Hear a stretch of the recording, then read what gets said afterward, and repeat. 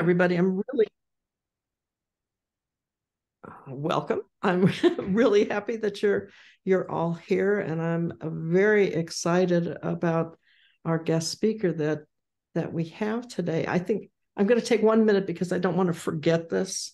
I want you all to be aware that you can look at the League of Women Voters of Colorado's website and look at the Education Task Force page. You will get all sorts of information on that page, including the link to the State Board of Education meetings that are this week. There are articles there. There's all sorts of information that you may find helpful and interesting. So give me 1 second here. It is my great pleasure to introduce Commissioner Susana Cordova.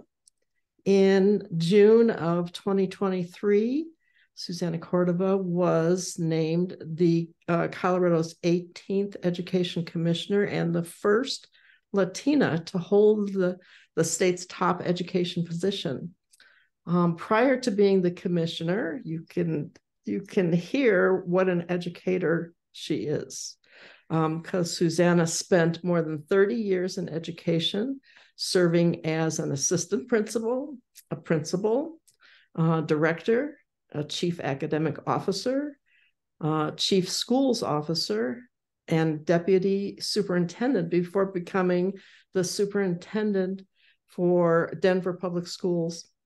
One of her priorities as superintendent was to break the historic patterns of inequity that have resulted from far too few Black, brown, and low-income children succeeding at high levels, and it paid off. Susana led significant improvements in student outcomes, including an 8% increase in graduation rates for African American students and 10% for Latina students. She's very proud of her commitment to biliteracy and bilingualism, and helped shift the district to an asset-based approach to supporting multilingual students. After leaving DPS, Susana served as the deputy superintendent for Dallas Independent School District, but we're happy to have her back. Commissioner Cordova grew up in Denver and spent her entire student career in the district that she later went on to lead. Her educational background includes a master's degree in curriculum and instruction and an education administration master's from the University of Colorado, Denver. And she anticipates receiving a doctorate in education from Southern Methodist University in 2024. Congratulations on that early. I was just coding a transcript right before this. Yes. Oh, yes. Been there, done that. She lives in Denver with her husband. Her son is a high school teacher in Denver. And congratulations to her daughter, who is a recent graduate of Stanford University. Commissioner Cordova, we are excited that you are here and can talk to us about your perspectives for the district, your goals for the districts, and your priorities. You have an exciting state to work for. Welcome. Well, thank you. And thank you so much for the invitation to be here with all of you. I'm always so inspired to be with people who are choosing to spend their time, their talent, and their treasure on civic engagement, because I deeply believe it is the only way that we can ensure that our communities are thriving, is when people take the time to get involved, get engaged, and do things like this. So it's really a pleasure to be here. You heard a little bit about me from that background. I'm incredibly grateful to be back in Colorado, and want to share a little bit about my transition. I'm just starting my 3rd month on the job. So started in late June. This is my 10th week. As I've come in, I've done some very intentional listening and learning. And it has helped me really think about 3 priorities. I'm going to share my screen if that's okay, with some slides really quickly. Let me see if I have this. And you all, let me see if I got that right. Can you all see that now? Yes. Yeah, great. Part of what had really inspired me to come back to Colorado is the really strong educational focus that our State Board of Education has had, what the governor has, and the work that has already been put in place. And I kind of sum them up in these 3 words, that we need to start strong, stay engaged, and leave ready. And when I think about those 3 things, I think about them both for kids as well as for adults, which I think is really important. Much of what I want to talk about today really gets into what this means for kids, but I'll touch on some of the parts for adults as well. Colorado, I think, has a really strong approach to thinking about strong foundations. For over 20 years, we've had a focus on building strong foundations in literacy. This year, we have rolled out the Universal Preschool Program in collaboration with the Colorado Department of Early Childhood, because we know the research is so strong that when we get kids started well, it's far more likely that they'll stay on track. In fact, when kids are reading on grade level in 3rd grade, they're 4 times more likely to graduate on time. And Colorado has been a real leader in the space around building these strong foundations, including having recently just been named the top state for educator preparation in early literacy. We've rolled out science and reading training for all of our pre-service teachers and all of our in-service teachers and school leaders who work with grades kindergarten through 3rd grade now are required to have that training in early literacy that they can take with them wherever they go. So really, really important to have that strong foundation. And I would say when you think about that strong foundation, it's really important. As I mentioned, we've just rolled out Universal Preschool. I'm sure you've heard about the opportunity for more and more kids to join our preschool programs across the state, not without challenges in terms of this initial rollout, but the Department of Education has worked very closely with the Department of Early Childhood to make sure that all of our students are being served well, and particularly our students with special needs, which is the role that the Department of Education plays with early childhood. We also want to make sure that we're addressing the needs in rural Colorado in those early school programs. And we know that in some places, there may only be a school district that offers early childhood, but there also may only be community providers. And so really making sure that we're supporting rural Colorado with their needs around access to early childhood. And then also thinking about how we support our families with resources, how to get access, all of the really important developmental skills that are so critical for our children really start at home and thinking about those early supports that we have. The stay engaged component, I really think about from the lens of helping our students who are grappling with many of the lingering effects of school disruptions from the pandemic. There's been, I think, alarming research, actually. The National Institute for Health did a survey of young people and found that for adolescents between 12 and 21, the numbers of students who meet the clinical criteria for depression and anxiety are between 1 in 4 and 1 in 5, and even higher for young women. And so we know that it's going to be really important to address many of the aspects of the mental health crisis that are happening for our young people, for them to be able to be successful in school. In fact, tomorrow we have a conference in Colorado Springs that I'll be attending where we're supporting educators with resources around youth mental health well-being, because we know when we do that well, we see greater attendance on the part of our students, we see greater engagement in learning, and we see dramatic improvements in behavior. So something that we know is going to be really important for us to keep working on. But staying engaged also applies to our adults. Many of our communities are grappling with the teacher shortage, both with teachers who have left the profession over the last several years, as well as lower numbers of people joining the teaching profession. So it's both a recruitment and a retention need that we have to keep our educators engaged. This has been a real challenge in Colorado. And in fact, we have 178 school districts. One of the strategies that many places, particularly in rural parts of the state, have deployed is using a 4-day school week. And we have 124 school districts that use a 4-day school week now, in part to try to recruit more people, particularly when they can't afford to pay higher salaries. But we also know that we can do a better job of getting more people into the profession. The Department of Education has 40 approved pipelines. So you might think of the traditional pipelines like going a university route, but we also have alternative licensure programs that districts can run, that support partners can run to try to get more people into the teaching profession. One of the statistics that has been very impactful for me in my thinking about developing these pipelines is that 60% of teachers teach within 40 miles of where they went to school themselves.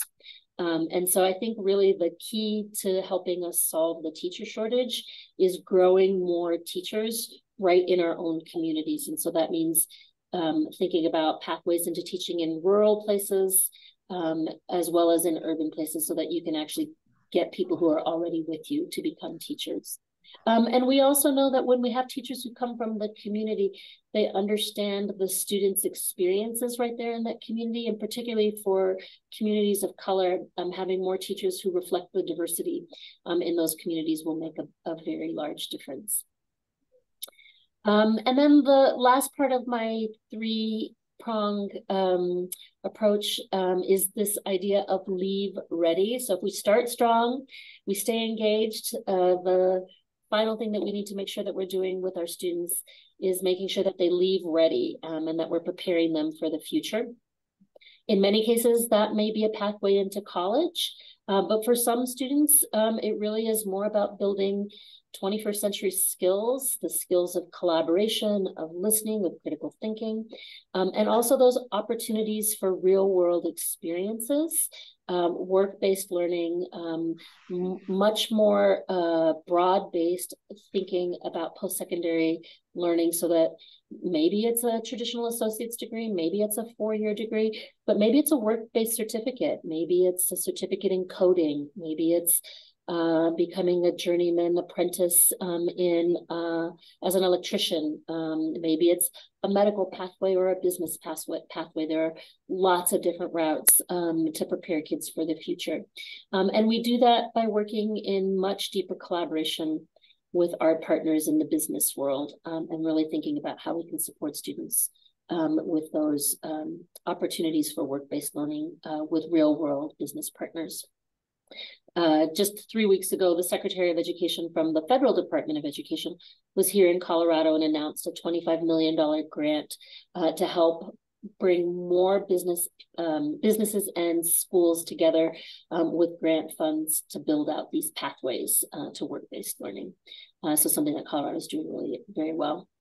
And then finally, when we think about leaving ready, it's making sure that we're investing in education for our educators, that we're thinking about how do we make sure we address the salary concerns that many communities are grappling with in terms of teacher pay, and so that we can recruit and retain people in their communities. One of the things that I think is to be commended is over the past several years, the Colorado legislature has helped invest more funding in education. And it's a place where we're going to continue to work to make sure that we're bringing those really important resources back in to the work that we're doing in schools. And then we also do that through lots of different grant funds, both around school construction, as well as early literacy grants, grants to help bring resources and training to schools that are struggling and in need of rapid improvement, because we know that it's through these investments that we'll be able to see our students really thrive for tomorrow. And so finally, just to wrap up these slides before we open it up for some questions, we've definitely made progress. In just about a week ago, we announced the results of our most recent school accountability results. And we see far more schools receiving the top 2 tiers of ratings than we had since before the pandemic, which is great. But we know that there's still a lot of work to do. We also, unfortunately, saw some schools slip down into that accountability clock that's so critical for rapid improvement, because we know that there's so much for us to do to prepare students when schools are struggling. We have seen some really nice gains with young men, particularly in math, but unfortunately, we've also seen places where young women are not improving as quickly as boys are, even though they're performing at a higher level. We know that we want to close the gaps by everybody moving up, not by the top group moving down. And then finally, I would say we know that there's still significant work to do in closing gaps with groups of students who qualify for free and reduced price lunch in comparison to those who don't, for our emergent bilingual students in comparison with our native English speakers, for students who are identified with special needs. We know that we can't do this work alone, which is why I think it is so important to be able to have conversations with groups like the League of Women Voters, both in terms of how we support public education, but also in terms of how we can help right there within our own communities, which is why we need you and why we need to be able to work together. So I'm going to go ahead and stop sharing my slides and would love to just open it up for a dialogue. You've heard a little bit about what work I'm doing, but would love to just hear any questions you have that I might be able to help out with. Anyone is welcome to put their questions in the chat box, or you may just simply unmute yourself and ask yourself. I have one. Sure. A lot of the programs that you mentioned are outside of the traditional reading, writing, and arithmetic. How do you respond to the contingent of parents and voters that feel that those programs don't belong in public education? Yeah, sure. So thank you. So in addition to what, let me say this first, in addition to what I shared with you, we have very deep supports in the traditional reading, math. We have a math accelerator grant that's happening right now. The governor, through some of the funds made available to help address the pandemic, has made available a tutoring program for any student in the state of Colorado in math. Lots and lots of focus around supports in literacy. But if parents are having concerns about things like addressing youth mental health, for example, what I would share back is really when we're talking about youth mental health, it's for the purpose of being able to engage in school.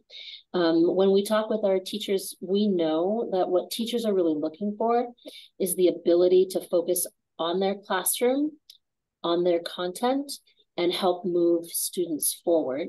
But they can't do that if kids aren't there. And we definitely have seen an increase in absenteeism since the pandemic.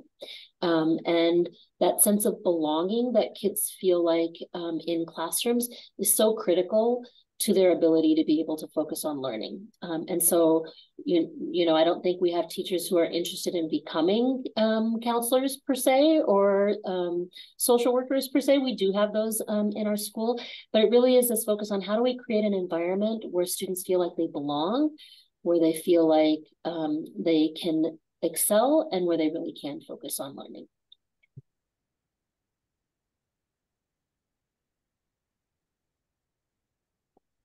So Evie asks, what are you doing to support the task force on accountability to ensure that it has the information that it needs to come up with well-rounded recommendations. One of Evie's concerns is that most of the members have connections to charter schools, which serve only a small minority of students in the state. Yeah, so thank you. So certainly one of the main areas of work for the Department of Education is both supporting through staffing and many times leading the different task forces, including the Task Force on Assessments, Accountability, and Accreditation. And we really are trying to stay grounded in that task force on starting with what is a quality school? What are the kind of experiences that we believe should be included in quality schools? And what are the implications that that has then for how we would measure what quality looks like? I know that there have been some questions about the membership. We have sitting school district superintendents who are on the accountability task force. Their voice, I think, is one of the most knowledgeable voices on the task force in terms of what actually happens in school districts. And I think we're working really hard to make sure that there's opportunity for lots of input from a diversity of perspectives around that. I was just with the Denver area superintendent's group last Friday. Rob Anderson from Boulder Valley is on the task force, and he raised this as well. One of his recommendations was making sure that we're having sessions outside of the task force sessions so that people have enough knowledge about what actually is in the accountability system right now. We're talking from a place of knowledge and understanding, and so that the recommendations really are grounded in what is happening or isn't happening currently.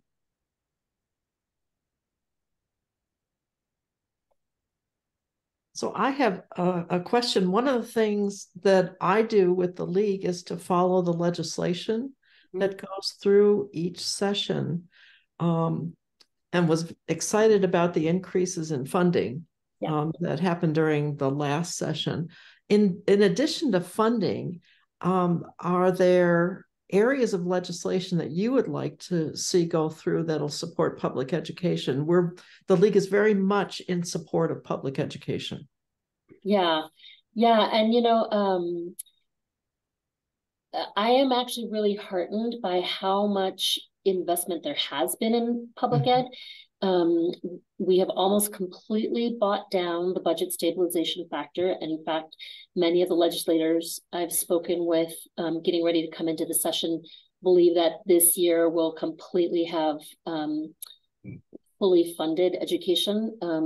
Fully funding it really does mean that we're about where we should have been, more than a decade ago. And so that's great to have brought it back up to where we should have been. And you just have to, go to the grocery store or fill up your gas tank to know that everything is more expensive now. And it's an area that I think we're going to need to continue to invest in.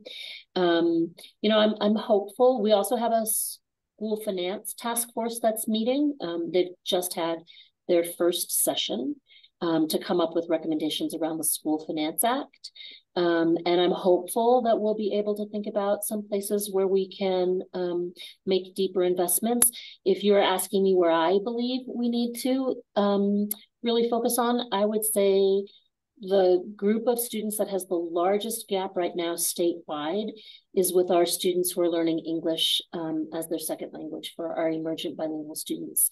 And it's a growing population outside of metro areas. I think many of our smaller districts are not as well prepared as some of the more urban centers are. And it's a place where we're seeing, in some cases, gaps as large as 40, 45 plus points between our students who are learning English as a second language and our students who are native English speakers. These are kids who I know are incredibly capable. When we look at the performance of third and fourth graders who actually take the literacy test in Spanish, we're below 20% proficiency. And that's kids who are learning in their native language. So we clearly have lots of work that we need to do in that space. And I'd be hopeful we might be able to address some of those needs, particularly because as it spreads across the state, there's just less capacity across districts.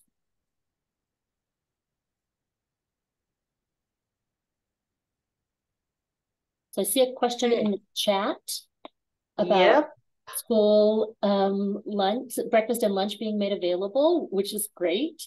So we are continuing to both encourage families to fill out the free and reduced price lunch forms, but we're also working to try to come up with some proxies that are using census tract data so that we can get a better sense of what's happening in districts in the event that we don't get full return of those free lunch forms, because it does have an impact for Title I services.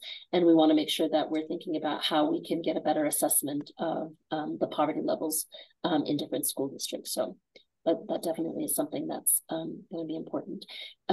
We also, just while we're talking about the topic, during the pandemic, one of the programs that started was the pandemic EBT cards, where families were actually given like a debit card that was loaded with $40 per month. Sorry, my lights just went off. $40 per month per child for as a replacement for summer food programming.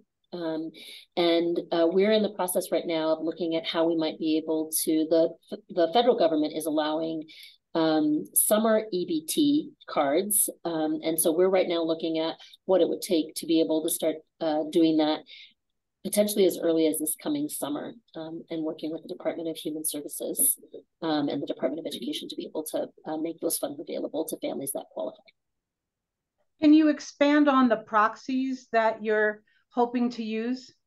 Yeah, so we also look at census tract data. So the census collects information about income. And so we can look at census tract information to see within a school district, for example, what are the poverty levels via the census, to be able to get a sense of what we anticipate to be the need in the event that we don't have all of those free lunch forms filled out. Does the State Department of Education or the accountability have any authority or interest in oversight of district type charter schools or other schools that tend to be popping up that may or may not have, say they have educational sorts of goals, but maybe no oversight? Sure. So charter schools are public schools just like district schools, and they are subject to all of the same requirements, both in terms of the assessment program and all of our accountability programs. And so charter schools just received their data in the exact same way that a district school would have received that data last week. The only schools that haven't received their accountability results yet are alternative education campuses, so schools that are working in an alternative education setting, and those ratings, they use a different accountability system that is a little bit more sensitive to overage students who are behind in school, and those results will be coming out later this month. But charter schools are subject to the exact same requirements, both in terms of testing requirements and accountability requirements. So as a follow-up, then the State Department then oversees these things. We do, yeah. They provide the oversight. We do, yeah. In the exact same way we do for districts, yes. I don't know what you mean by oversight, but you might be asking a question that Commissioner Cordova didn't answer. Oversight, what do you mean by that? Are you asking Susan or are you asking me? I'm asking Susan what she meant by oversight, so that Susana, when you answered the question, you know, like sure. Susan got the answer that she was looking for. Well, I mean with oversight, is there any data gathered? Is there any assessment of the data that's gathered? Is there anybody that is responsible for this particular kind of oversight? Does the oversight include all phases from financial to hiring to all of those kinds of things? That's Sure. what I consider oversight as Okay. being, that somebody is responsible for those things that happen, not necessarily, i.e. public schools in the public schools, but things that the public schools are responsible for, that I get concerned that maybe they're not being overseen. So let me give a really quick update about how the kind of oversight that you're talking about typically happens, and then when the state board would get involved. An individual charter school would be authorized typically by a school district. Okay. And the school district would then have the oversight that you're referencing at an accountability level. Charter schools also will have a board of directors, and the board of directors would oversee the hiring of the principal, the financials. They have that obligation at the board of director level, but the school district has to monitor the progress of any individual charter school, including achievement outcomes, financial viability, enrollment, all of those things. We do have an organization in Colorado called the Charter School Institute. And so in some cases, charter schools are not authorized by a district, but instead by the Charter School Institute. In fact, they just did a presentation to the Board of Education, the Colorado State Board of Education, in August's meeting to give an update on the work that they do in oversight of charter schools that are authorized through the Charter School Institute. This is very confusing to somebody who's not that familiar with it. Yeah. Why would a parent put a child in a charter school if, as you say, they are entirely subject to the same expectations, rules, data about everything they do? I must be missing something. Yeah, I think that in some cases, parents might be looking for a kind of program that the charter school offers that they feel meets their child's needs.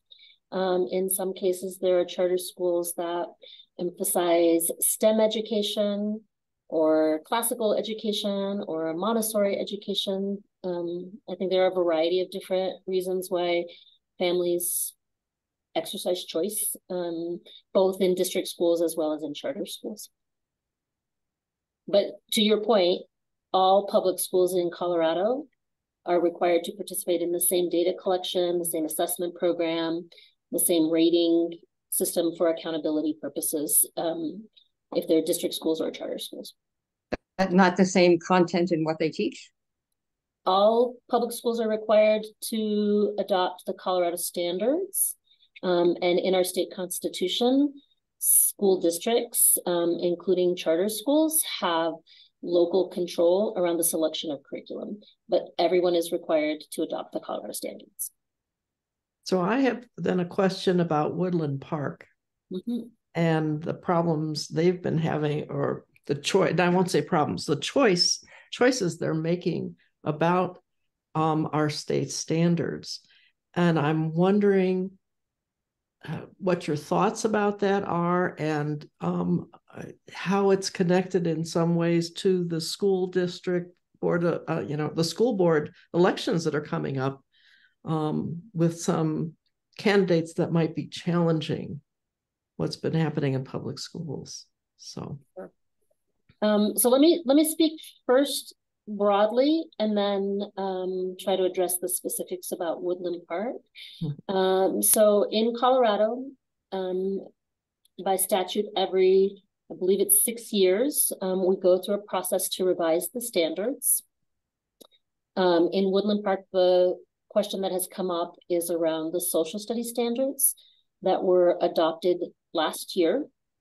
That the standard setting process always includes a committee that has educators on it, both teachers and experts from the department. We go through a process where we look at any new research to determine if our standards need to be updated.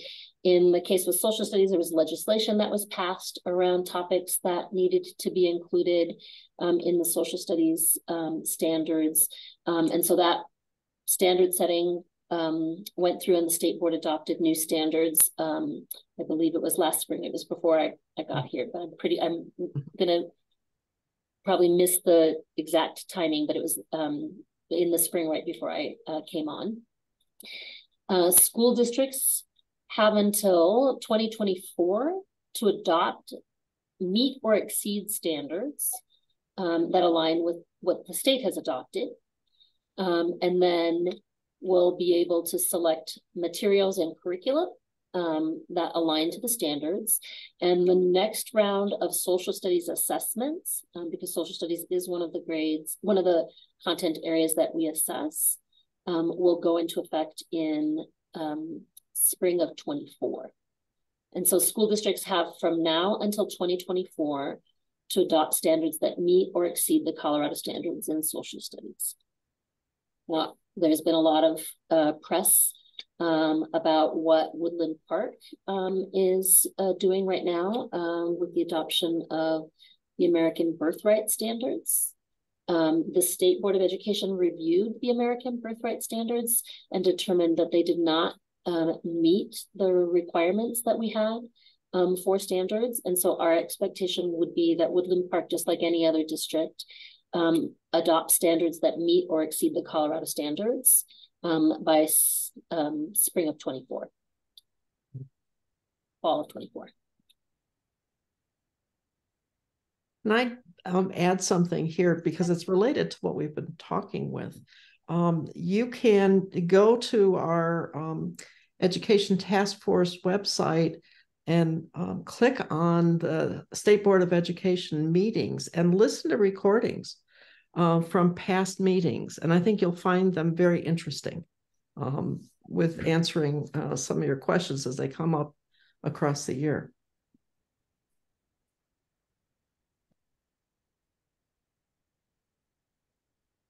I think there was a part of the question that maybe got into school board elections also. It was kind of connected to, you know, as we think about who we're going to be electing, and we're thinking about the candidates that are being presented to us in different districts. I think the voters need to be really aware of the candidates' stances on these things. Do you have any advice for us as voters? Yeah, I mean, I think my advice would be like, in any election, I think it's really important for people to make informed choices. You know, we live in a democracy, and diversity of opinion, I think, is a good thing. And, you know, your vote matters. And so trying to become as informed as possible is going to be really, I think, critical in any school board election. School board elections tend to be sleepy elections, and the issues at play in school districts are not sleepy issues. And so I think like being informed really makes a big difference in terms of what happens.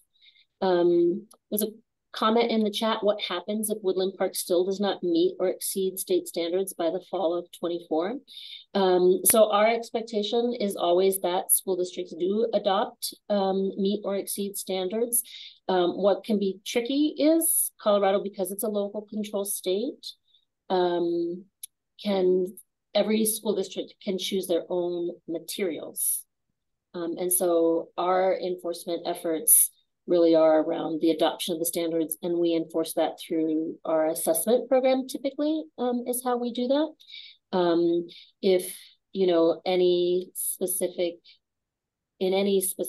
area, if family members or constituents have concerns about what's happening with the selection of materials, that's something that should most likely be voiced through the process at a school board. Every school board, when they select materials, typically has a in-board policy, has some sort of process that's outlined for how public can give input on those things. Peggy had a question, and I don't want to miss it here. When we were talking about charter schools, she wanted to know if parents still need to get their students to charter schools without bus support. Yeah, again, this is largely going to be a more local approach with charter schools. In some districts. They may have transportation provided to all schools, including charter schools. In one case, there's a grant that provides transportation to students who are attending charter schools. And in some cases, I think charter schools use their own funds or philanthropic funds to provide transportation. Typically, when parents are exercising choice, if transportation is not provided, then they need to transport their children to a school if it's a choice school. That frequently is the case.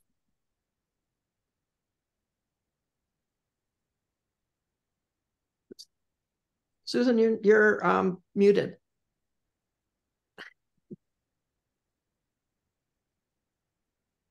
No.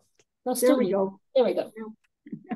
Just one more question. I don't want to belabor the issue of charter schools, but also the charter schools and other schools then, I assume, have to take the same state tests. Yes. That public schools do. Yes, they do. And those results are also public. That they're very, very public. There's actually, I'll drop a link in the chat. The Colorado Sun has created a very nice interactive tool. It's interesting. One of the things that we have to do as a state agency is make sure that all of our websites are accessible and meet all of the requirements for accessibility, which means it has to be readable for anybody who might have a disability in being able to see it. And so we're not always as nimble, I think, as private organizations can be with some of the data displays, but I'll drop a link in the chat with a very nice data display of all school districts in Colorado with their assessment results, both achievement results and growth results, which is really nice. Let me drop it in the chat here. Let's see. It's an interactive map, and on this interactive map, you can actually go to your district. So like if you wanted to look at Larimer County, you could click on Larimer County, and let me see if I can find Larimer County here. Boulder, Gilpin. And you can just click on it and it'll show you your elementary and middle school results, your high school results. You can go backward. The most recent year is the year that will show up on the map. And then you can also look at proficiency. So that's like, how well are kids doing against their grade level expectations? And then growth will show you how quickly are kids growing. So the goal is, if you're growing at the 50th percentile, if you think of this as like when you took your kids or your grandkids to the doctor and they say they're at the 60th percentile in height or the 40th percentile in weight, that means if they're at the 60th percentile, they're taller than 60% of the kids. If they're at the 40th percentile, they're at the, they're doing better than 40% of the students. Our goal is always to have 50 is the state average. And so if it's a school district or a child that's behind, you want them to be faster than the state average to be able to do it. So it's a really nice map.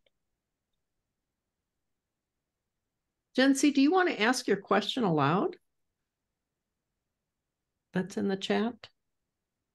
Yeah, absolutely. Sorry, I'm a little bit sick, so that's why I was typing.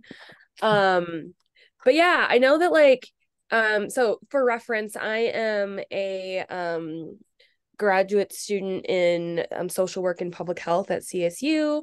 So and my internship right now is with a school-based healthcare center. So I'm really interested in kind of some of the mental health initiatives that you had talked about in your PowerPoint. And I know that like PSD, we got there was a grant for bolstering mental health supports. And then there was also a fellowship program that was also initiated in PSD this year. So I guess I'm just wondering like what the I guess long term, say like the 5-year plan for like mental health initiatives are and kind of like on the statewide level, and like particularly too in like like the Title I schools or rural schools that maybe have less support. Yeah. So I just dropped a link in the chat to a conference that we're hosting tomorrow, actually. And this conference tomorrow is titled The Landscape of Well-Being and Belonging. And it's in Colorado Springs over the next couple of days. And it will have support for educators, building administrators, school counselors, psychologists, social workers, nurses, health educators, classroom teachers, wellness coordinators. Depending on the school or the district, there are lots of different titles of folks who are working in this space. And there'll be sessions and breakouts around all of the different topics that you'll see listed on that link.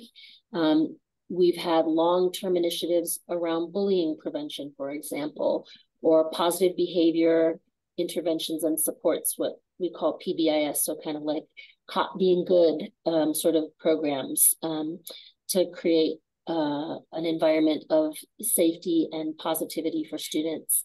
Dropout prevention breakouts, student engagement opportunities, so a whole host of different things.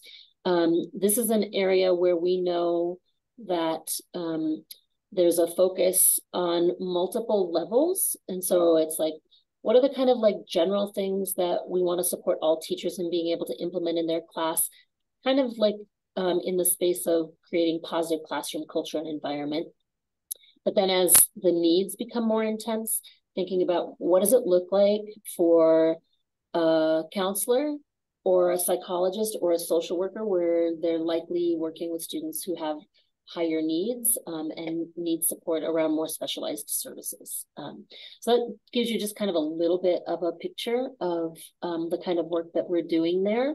And you'll see some of the different folks who are doing keynotes in these sessions. So we've been talking a lot about children, but I have a question. Sure. One of the things that you were saying was we need to focus on recruitment of teachers as well as retention. I'm very interested in recruitment, and if I were a high school senior trying to figure out what I was going to major in, what would you advise me to do if one of my strong considerations is teaching? Yeah, well, hopefully we're talking with you before you're a senior.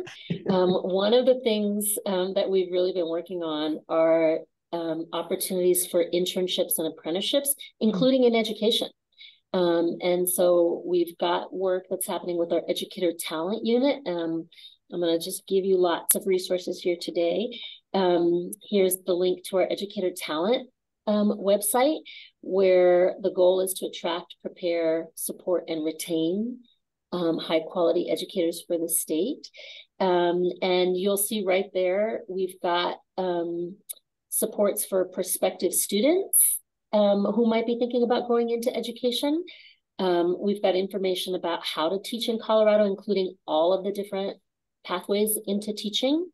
We've got information about all of the different alternative pathways into becoming a school leader, because one of the things I think that we're losing teachers who don't think that there's a pathway to a career, and we want to keep them in education, but help them think about other ways that they might be able to learn and grow in their leadership within that. So lots of resources on this page. We have a requirement in Colorado. One of our task forces is looking at stronger connections between what happens in K-12 and what happens after K-12. And we have a program that we call the ICAP, the Individual Career Advising Program, Advisement Program. And every student should have an individualized plan that they start working on, hopefully between 8th and 9th grade, that helps them map out like what is it they want to consider as a course of studies. It typically starts with an interest inventory, so that kids, you know, when I was growing up, I'm the first one in my family to graduate from college.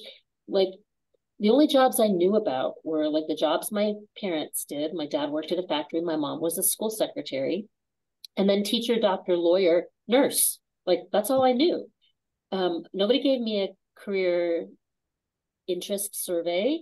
And so, like, I don't know, maybe I could have been an engineer. I had no idea what an engineer did, right? I didn't know any of those things. We're really trying to bring those opportunities to kids earlier through an interest survey. And then if students are interested in education as a potential career, there are lots of ways that they can get involved in high school as college students, and then afterward to join the teaching profession. And I would also say, even if there are people who didn't think that education was for them, but they're now considering it, it's still not too late. There are so many different alternative pathways into teaching. And we are always, anytime I'm in an Uber, I'm always talking with people about, you know, like, what are you interested in doing and how can we get you into education? And that's from things like, have you ever considered being a substitute teacher? Have you ever thought about being a CDL licensed bus driver? Because we have so many opportunities in education. And I think sometimes people just don't even realize that the opportunities are there or that they could be eligible for them. In fact, if anybody here is interested in substitute teaching, I'd be more than happy to help you find out how you can give back to a district in your hometown.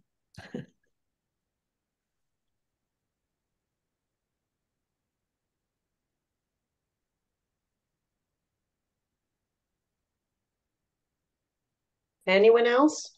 Thanks, Evie. It's great to see you.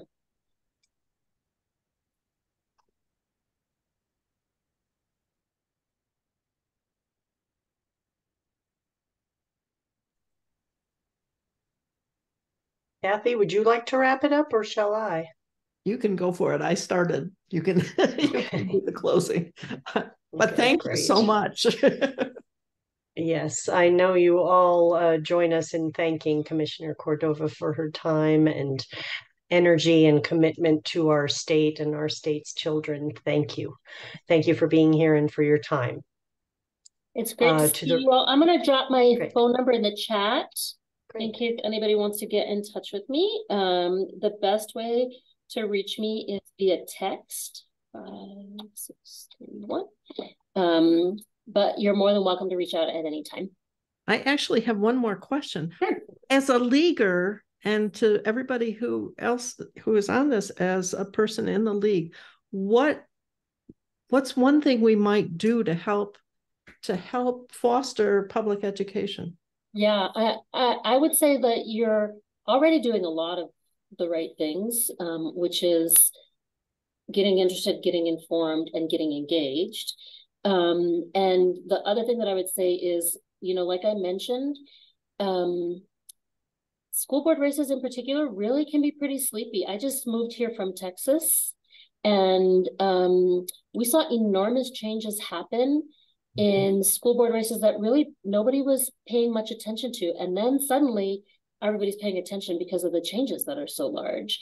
And so I would say no matter where you are on the spectrum of what you think should or shouldn't be happening, the most important thing we can do is pay attention. And so, you know, you obviously are because you're here. But I would say, like, make sure you're bringing people along with you, particularly in your local school board races. Mm-hmm. Thank you so much. So that message should go to our voter services focus. Yes. I agree. Yes. Well, it's nice to see you all. Thank you for the invitation. Have a wonderful Thank you again time. for being with us. Yes. Bye-bye. Thank you for serving the state in such an important capacity. Thank you. Bye-bye. Bye-bye. Bye-bye. Kathy. Yes. Is there anything else? You wanted to talk about the webpage for a minute, didn't you? I did at or the did beginning. You already do that? Great. Yep, I did that at the beginning, so I think we're fine.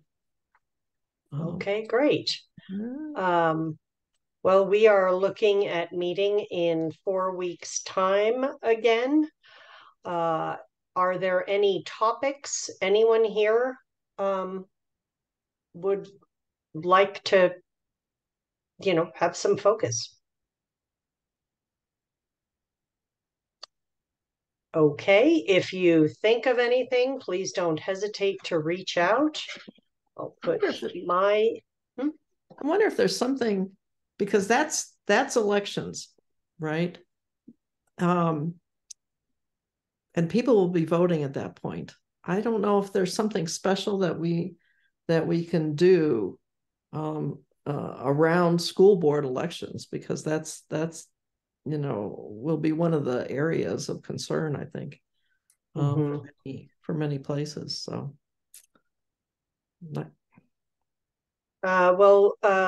keep an eye on the Colorado League's calendar as candidate forums start to pop up around the state. I know that the Gunnison Watershed School District has an important school board election, the first in 30 years. And suddenly there are 2 slates running. So we know they're not the only. But keep an eye on our calendar for candidate forums. Another idea that just popped into my mind is a training that might be specific for people who want to observe school board meetings. Great. And what they should do and how they should go about it. What's a fruitful, productive way of doing that. So it sounds like some of this should be communicated both to the voter services and to the observer corps. Exactly. The state league is encouraging all Colorado leagues to consider observer corps for school boards if they don't already have them. Okay. And we're happy to provide resources and support. Right. Well, have a good evening, everybody. Yes, have a good evening. Thank you for being here. All right. Bye-bye. Bye.